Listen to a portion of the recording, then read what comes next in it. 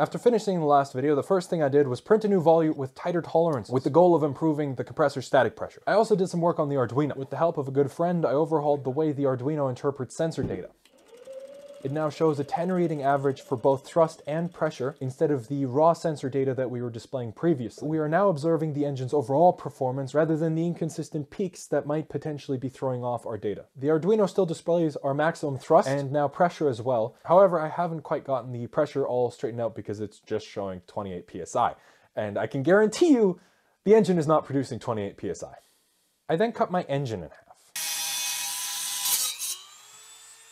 This allowed me to prepare and weld up 8 individual flange pieces into 2 flange rings to hold our 2 engine halves together with machine screws.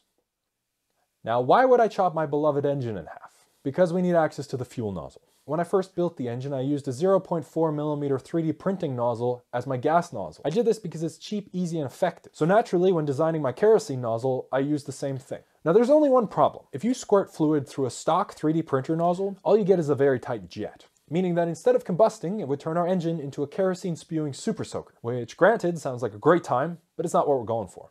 Instead, I came up with a cheeky solution that makes our nozzle spray a fine mist. The key is to create a vortex inside the nozzle prior to expulsion. The vortex imparts an angular momentum to our stream, causing the stream to expand radially outwards as it leaves the nozzle, rather than staying in a tight jet. I was able to achieve this by boring out the printer nozzle to 1/8 of an inch, then preparing an 1/8 of an inch insert that just press fits into the nozzle, and then filing a spiral groove into the insert. The spiral is what gives the fluid its rotational energy. And ta-da! We have a working spray nozzle.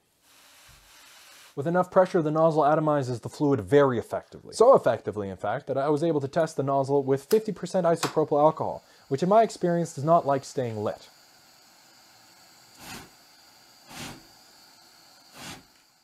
Now, all that being said, I have not had enough time to build the pump system to test these nozzles in the engine. I need the Arduino for that, and I haven't had enough time to sort it all out. Instead, I ran a quick test to see if our now bisected engine leaks, and to see if our compressor changes made any difference. The engine officially set a new thrust record at 485 grams.